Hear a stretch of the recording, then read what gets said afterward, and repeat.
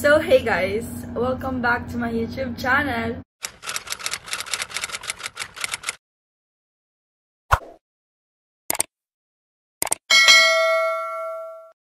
Teka lang, ang pangit ng hair ko. Hindi ko alam kung anong mapifeel ko sa buhok ko.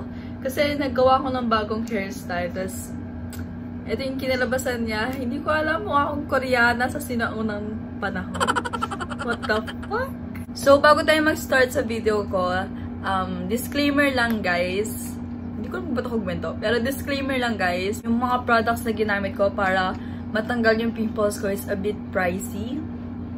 Hindi siya a bit. Sobrang pricey niya talaga. So, if naghahanap kayo ng affordable skincare routine, this video is not for you. Ang daming ang tao na nagtatanong sa akin kung paano daw nawala pimples ko. So, ayun guys. I-share ko na siya sa inyo. So, ayun.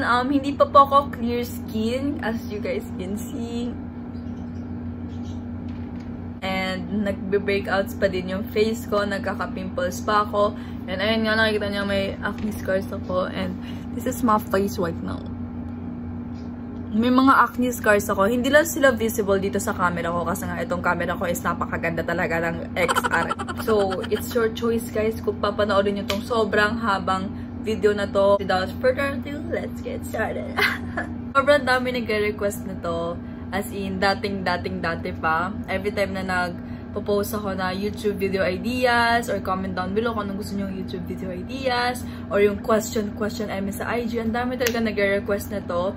As in, sobrang dami talaga. As in, no joke. Sobrang dami. Hindi ko muna i-drop yung skincare routine ko. Ikukwento ko muna sa inyo yung acne story ko and how I treated them. So first, background muna sa skin ko. So yung skin ko is oily and sensitive type ng skin. And medyo dry din siya dito sa part na to. Yun yung skin ko. Dry, sensitive, and oily, and acne-prone skin. Yan yung lahat ng skin type na sa akin. What the story time muna. First time kong magka-acne, as in, never ako nagkaroon ng issue sa pimples before. Pero nag-start yun nung nagkaroon ako ng menstruation. First time ko magkaroon ng menstruation noon, grade 7 ako. Parang summer bago mag-grade 7. And hindi ko alam kung sa pamilya lang ba namin to. Pero may kasabihan na yung unang lalabas na dugo sa'yo, ipapahid mo sa mukha mo. So, di ba, kapag hindi mo naman alam kung kailan ka magkakaroon eh. So, di ba, nagdugo ka, tapos lumabas sa panty mo, tapos yung panty mo daw, ilalagay mo sa mukha mo na may dugo. Hindi ko alam, pero ginawa ko siya kasi yun yung kasabihan. So, ewan ko, baka na-triggered lahat ng pores ko. Uy, ginawa ko yun sa akin. Ginawa ng ate ko. So, lahat kami gumawa. Hindi ko alam kung tama ba yun, pero mukhang hindi kasi na-triggered yung pimples ko, na-triggered lahat ng pores ko. Girl! Nakaka-irita ko na. Never kitang ganyan ko pa nakifilm ka. Joke na, napindot ko. Girl, nag-i-edit napindot na kita. Yan nga, nagka-pimples ako.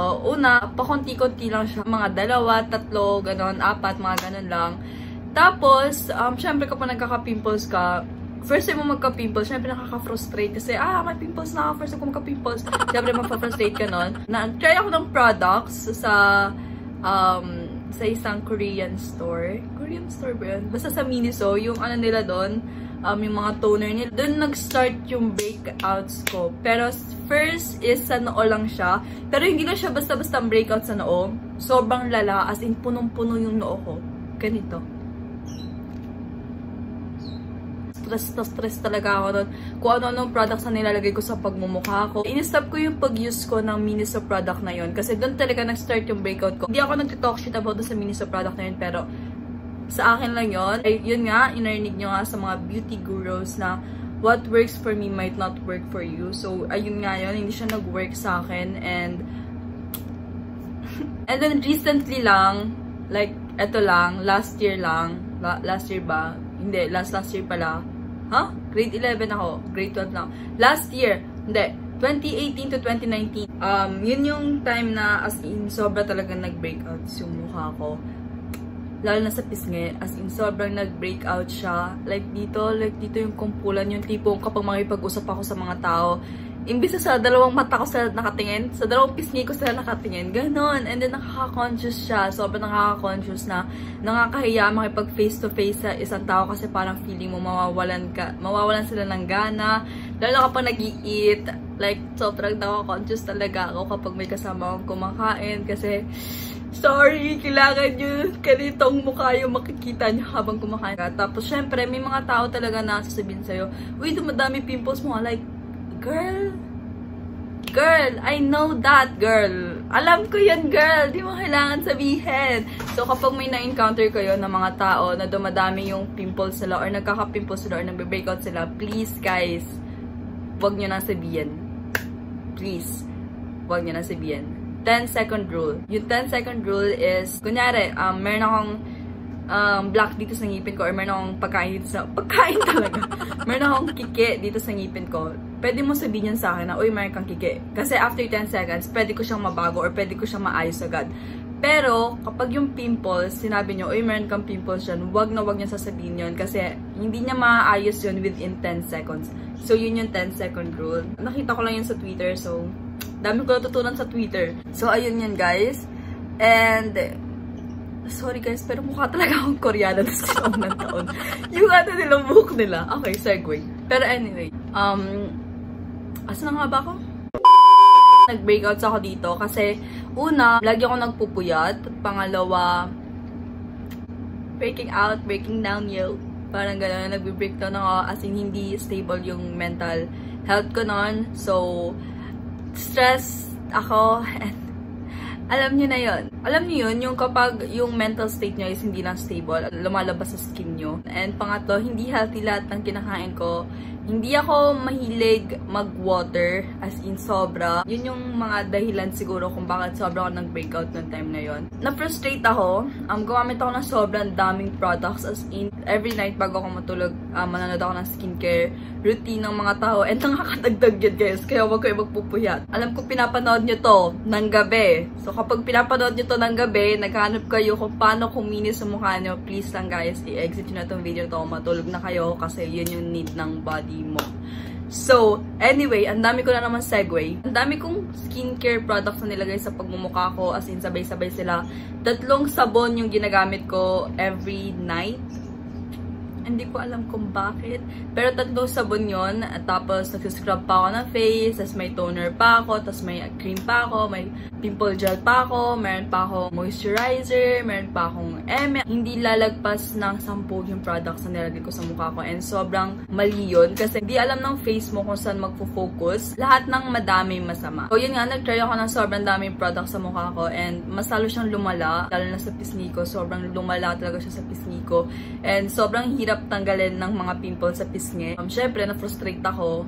As in, lahat ng makeup products na mumurahin, na makikita nyo sa Wattpad, na makikita nyo sa mga YouTube videos, na skincare routine, lahat yun na-try ko na, I swear. Yung iba, nagko-cause ng breakouts ko, or yung iba naman, walang ginagawa sa face ko. Like, hindi niya nalilesen, hindi siya nagbe-breakout, wala talaga siyang ginagawa. So, hindi siya effective sa akin. Pumunta ako kay mommy, syempre. Tamang breakdown lang. So, sabi ko na, ayun nga, ayoko na kasi na-frustrate na ako sa mukha ko. So, sabi niya, bilang nanay, bilang practical na nanay, sobrang practical talaga na nanay ko. Bilang practical nanay, syempre, home remedies. Na-try ko na yung turmeric. Yung, ano tawag doon? Apple cider vinegar, na-try ko na yon. And naka-try na ako ng home remedy na facial scrub. Yung apple cider vinegar, in-stop ko siya kasi nagbe-breakout din ako doon. So, yung turmeric naman, yung turmeric is para sa pagtanggal ng acne scars. And medyo effective siya kasi nga lang nangingilaw ako. Sis, mukha akong may... Ayun! Ha?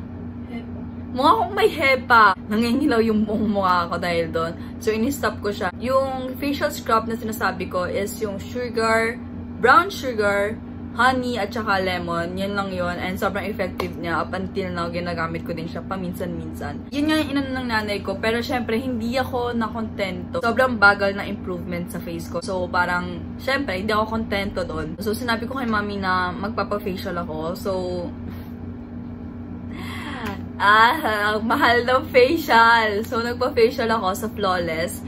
hindi siya okay sa akin. Ang mahirap sa facial is, hindi pa nagagamot yung iba, may panibago na naman tumutubo. So, naging ganito yung mukha ko.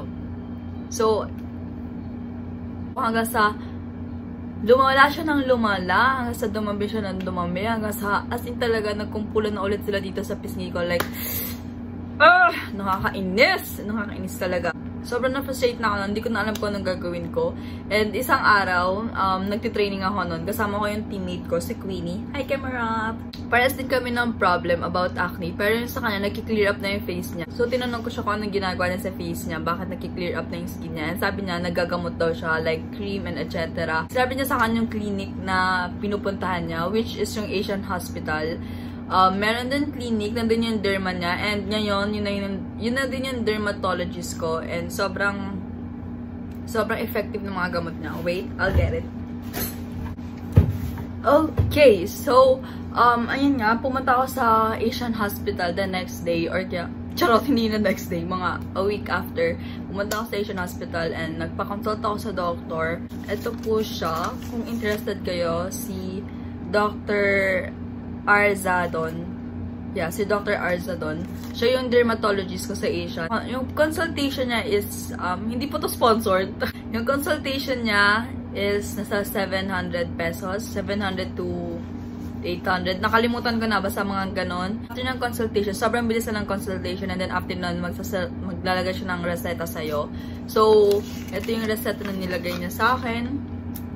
And, hindi ko in-avail lahat ng yan kasi sis, ang mahal. So, yung mga in-avail ko lang is ito, yung Seba Gel, and then yung Benzoyl Peroxide 5. So, ito, I think, ito yung nanay ko nire-refillan, and every time na nagre-refill ako, gumagastos yung nanay ko ng 1,200 dito sa dalawang to. So, yeah, 600 yata both, or I don't know. Tapos, I have drying lotion. Yung drying lotion is this one. Nakikita niyo to kung kilala niyo yung ate ko. Uy! Umatitude. Kung kilala niyo yung ate ko, pinapakita niya to sa skincare routine niya. So, yeah, ginagamit dito ng ate ko. Every time na may pimples ako, so nilalagay ko lang siya sa pimples ko and nag-dry up na siya. And then after 2 days, wala na yung pimples ko. Every morning ko to nilalagay. And this, by the way, is night cream.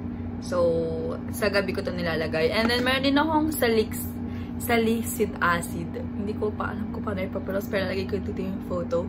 Yan, toner yan. Parang toner. Toner? Hindi ko sure. Ewan ko. Yung apat na yun is in-avail ko sa first consultation ko. And then, on second consultation ko, nag-avail ulit ako nun kasi hindi pa masyadong nag-lessen yung pimples ko. So, need ko pa siyang i-continue. And then, sa third kong consultation is, kami nang nireseta sa akin, umabot ng 10K. What the freak? Umabot ng 10K. So, yung nanay ko na-stressed. So, nagbawas kami na ng bawas. And then, hanggang sa umabot sa 5K. And then, sabi ng nanay ko, okay na yung 5K. Tapos, pagkabigay sa amin ng product, iisa lang siya. So, eto yun. So, ito yun, yung Niyo Strata Skin Active Retinol. Sobrang effective nito sa akin. Sobrang nakakawala to ng pimple marks. Pero, sobrang mahal nito kasi 4,200 pesos to. And, you can avail this sa online. Ito yung nireseta sa akin ng dermatologist ko. So, hindi ko alam. Please, guys, huwag kayong maging impulsive. Baka i-search. Ay, puti ka! Baka bilhin nyo to sa online, tapos hindi gumana ang mahal-mahal nito. Sobrang nakaka-dry siya talaga ng pimples, and sobrang nakakawala ng acne scars. Every other night ko siya ginagamit kasi sobrang tapang nito, and sobrang konti lang nang nilalagay ko.